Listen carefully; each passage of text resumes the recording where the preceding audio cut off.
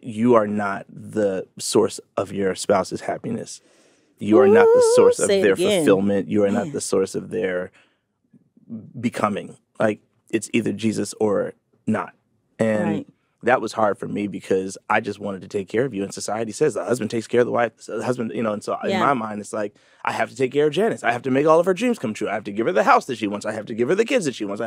And you're like, I've not asked you for any of that stuff. But you have. Well, thank you. But I've tried to do it through the proper perspective and process, which is not in my own strength.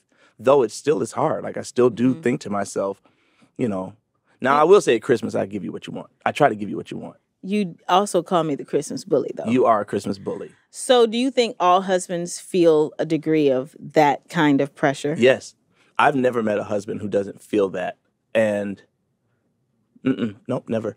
Even if it's subtle, it's very much present. It may not be, like, overt and, like, the thing that guides them in a way that everyone around them can see. But I've never encountered a husband who doesn't have in him this desire to, like, see his wife flourish. Yeah. And I feel like that's supposed to be what it is, I think.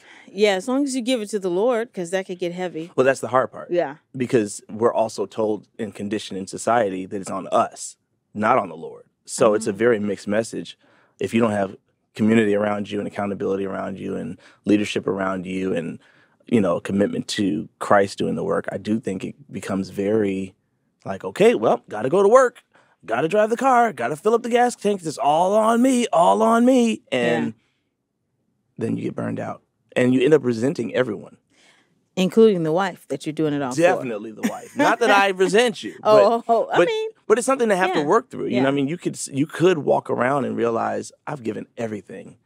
And, you're a very gracious person in general. Thanks, honey.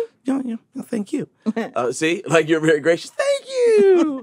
But it's like, if you weren't so gracious about stuff, or if you didn't pause and say, hey, thank you for, could you do me a favor and get that down for me?